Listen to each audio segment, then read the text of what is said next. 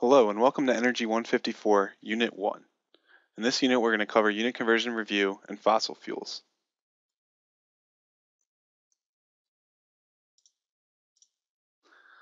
First I want to point out a general note of how these presentations are set up. There's going to be homework questions throughout the presentations, and they'll be colored red just like you see on the screen here. What I would recommend is that you bring up the homework at the same time that you're viewing the videos and pause the video and answer the homework questions. So that way you're not trying to remember the answer if you have to do the homework much later than when you watch the video. So again, I would recommend bringing it up in a new window or new tab, and how you can do that is right-click on the homework and click open in new tab or new window or something to that effect. But I also want to note that there are also other homework questions on top of the ones that I'll be covering in the presentation, so you are responsible for those as well. So now that bit of housekeeping's out of the way, let me show you what the main crux of this course is going to be.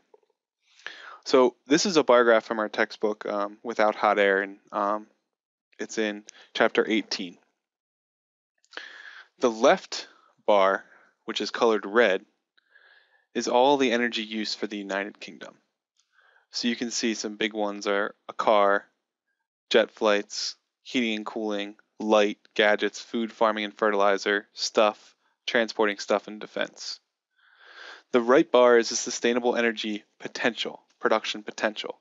So this isn't what the UK produces right now, it's what they could, how the author projects what they could produce.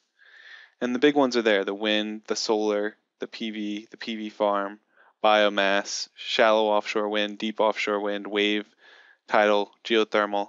So and hydro is right there too. So we're going to cover these in depth in this class.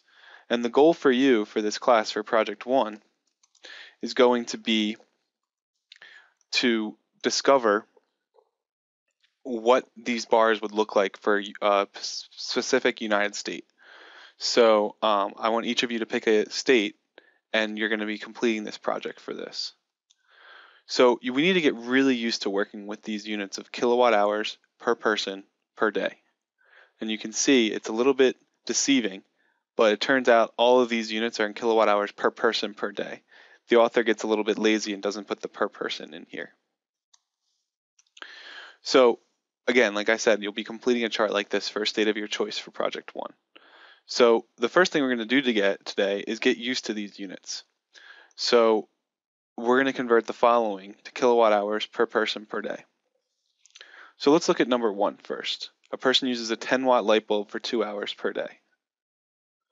Okay, so we take the 10 watts per one person, we convert that into kilowatts, and we multiply by 2 hours per day. And we can see that our unit conversion technique, we were able to cancel out the watts, and we end up with kilowatt hours on the top and person times day on the bottom. So we get the kilowatt hours per person per day there. So let's do the next example. So we have an Energy Star label on a fridge that says it uses 570 kilowatt hours per year. It's used by a family of 4. Okay, so we know we have used 570 kilowatt hours per year. So the first thing we want to do is get rid of the year and make days on the bottom. So we multiply by 1 year over 365 days. And we also know that this fridge is used by 4 people, so we divide by 4 people.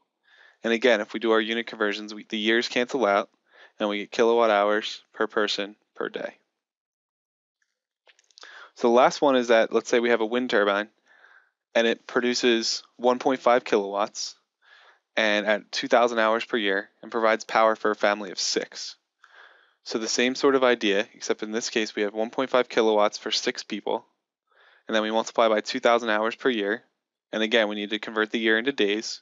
So we do that with 1 year divided by 365 days. And that gives us 1.37 kilowatt hours per person per day. So let's look at another way we can look at the actual energy use of the United States. So this is one of my favorite charts of all time. And we'll see this chart throughout the semester.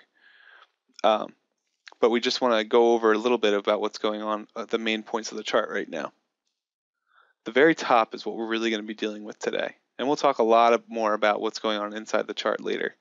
But the really top means the estimated U.S. energy use in 2011, 97.3 quads.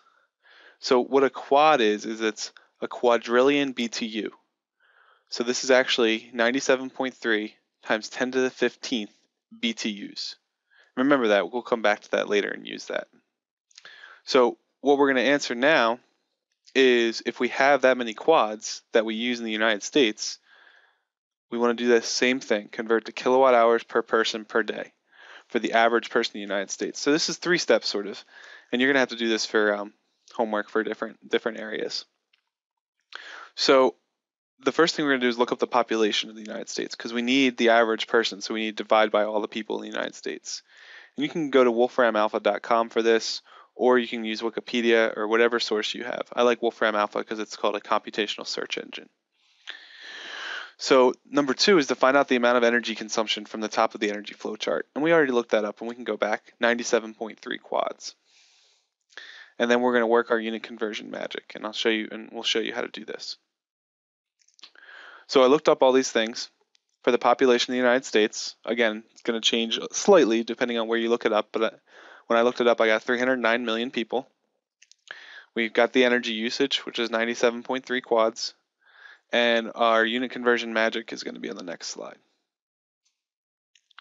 So in this case, we have 97.3 quads per year. And remember, the second thing I said there was that 1 quad equals 1 times 10 to the 15th BTUs. So that's the unit conversion for quads to BTUs. And then we have to remember the other unit conversion that we have 3,412 BTUs for 1 kilowatt hour. And then we also have to divide by 309 million people. So that ends up being 92.29 kilowatt hours per person per year.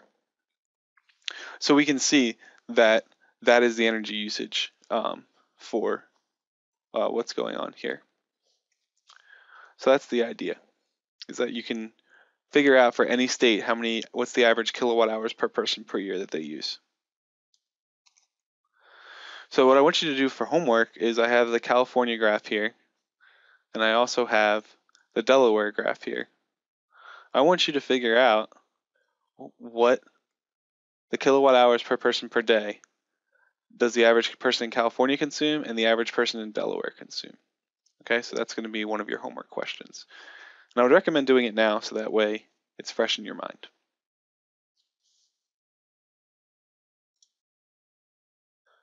So now that we've sort of covered the unit conversion review, let's go back a few slides and let's go back and look at some of the things that we use energy for. And let's go back to the United States one. So if we look at this, we can see that the very top of the graph and the very left side is all the energy uses. And most of the top left ones are renewable or non-fossil fuels. So this is solar, nuclear, hydro, and wind, and geothermal. So you can see the length of those lines, especially the renewables, are very small. Nuclear is bigger, but nuclear is a non-renewable fuel. And we'll talk more about that later. So with the big ones down here, the very big width lines down here are natural gas, coal, and petroleum. So those are the fossil fuels. So what we're going to cover in the next unit is we're going to cover really where fossil fuels come from, because they supply a lot of our energy now. So it's important to know in an alternative energy class what we're using now and why. So let's look at the fossil fuels origin and the supply and what's going on with fossil fuels. So first, if we look, this is the United States oil and natural gas production. And this is from 1998, but it's still general trends, is that we have a very big natural gas production right in the middle of the country, and also in Appalachia, so to the west of Appalachia. So, and not so much in other areas. But why is this so? Well, let's first look at how petroleum and natural gas form.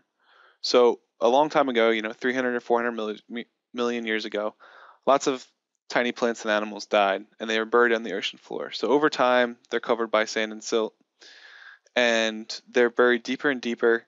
And as they get buried deeper and deeper, it gets hotter, and the pressure gets more intense down there. So that pressure and heat turns it into oil and gas.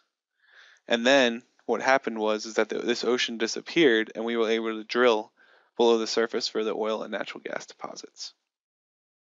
It's a simplified explanation, but it's still good to keep that in your mind. So let's look at what the United States looked like, millions of years ago. So if we look 94 million years ago, we can see that there's water a lot of places in the United States right in the middle. So right where all that oil and natural gas production is where we find that it was the United States was covered in water back then. We can also see some other areas of rich oil production in the Middle East were also covered by water. So that's one reason why there's rich oil and natural gas reserves in the very middle of the country. And what I want you to do for your homework is go ahead and expound upon that in your homework and answer me concisely, why is there a strip of oil and natural gas production in the middle of the United States? So the other thing that we use a lot is coal. So coal is a little bit different. Coal is mostly formed in swamps, and the swamp debris, it's still organic matter, basically being buried over time. And when it gets buried over time and high pressure and heat, convert to coal. So let's switch gears a tiny bit here and let's look at production. So this is a graph of U.S. oil production up until about 1960. And so what we can see here is that it really started around 1900, started going up precipitously.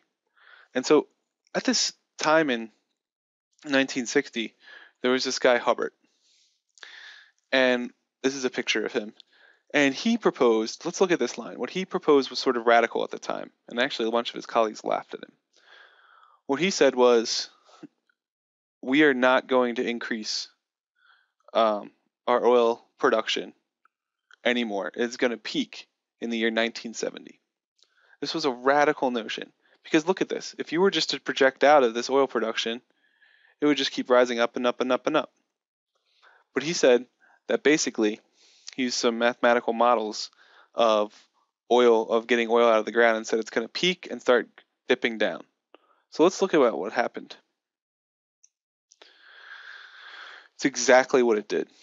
And this was really surprising to a lot of people, and it earned Hubbard great recognition in the field. And actually this curve, this line is called Hubbard's curve. And it's the mathematical prediction of what's going to happen when we take resources out of the ground. So what happens is your production goes up, it peaks off, and then it goes back down. So this is the U.S. oil production. So let's take a few more examples of Hubbard's curve.